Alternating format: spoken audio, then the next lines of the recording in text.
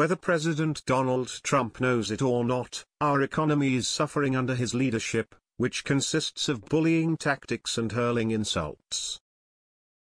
Not a good way to get people to work with you.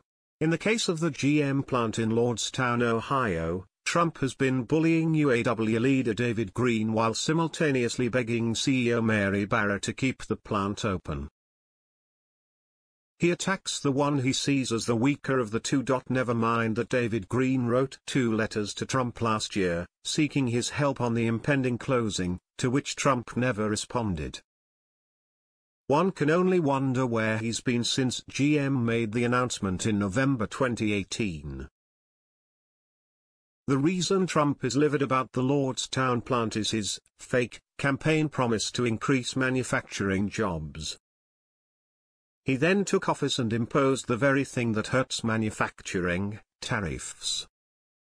In all fairness, the Lordstown plant primarily manufactured the Chevrolet Cruze, which was no longer of interest to car buyers, and GM decided to stop production and streamline its facilities to assist with overall profitability. As reported by Vox, part of this plan included closing 4 U.S. plants, 2 in Ohio, 1 in Michigan, and 1 in Maryland, and 1 Canadian plant, and cutting its workforce by 15%. Not only was Trump made aware of this by David Green, GM announced last fall that it was offering voluntary buyouts to 18,000 salaried workers to cut costs and that the tariffs under the Trump administration could lead to a smaller GM, Vox reports.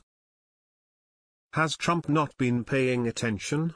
Of course he hasn't. He's too busy waging war against his perceived enemies. Now, it's a crisis for him. As a wise man once said, be careful where you point your finger, you're pointing to back at yourself. Too bad Trump doesn't know that. As Vox points out, Trump's trade policies didn't help. His tariffs are getting the better of the very jobs he claimed to protect. Now it's someone else's fault. To try to save his shrinking base in that area, which has decreased by 19% according to USA Today, he traveled there, as if his presence is going to make a difference. GM isn't the problem, Trump is. As Politico points out, Trump doesn't understand the global economy any more than he understands the U.S. economy, and the auto industry is very much a global industry.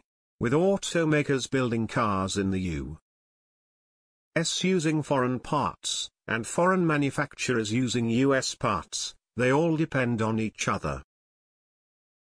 President Obama understood that nuance, and his policies increased investment, which Trump is single-handedly destroying. Donald Trump has seemingly never understood that tariffs are in essence an additional tax on U.S. citizens. Read a detailed analysis of tariffs by the Tax Foundation here. One can only assume that in addition to closing plants, he hasn't noticed all of the retail businesses that are closing and leaving untold numbers of people unemployed. Yep. Trump is making America great again, one bankruptcy or closing at a time. And the auto manufacturers are still moving operations to Mexico. Thanks, President Trump.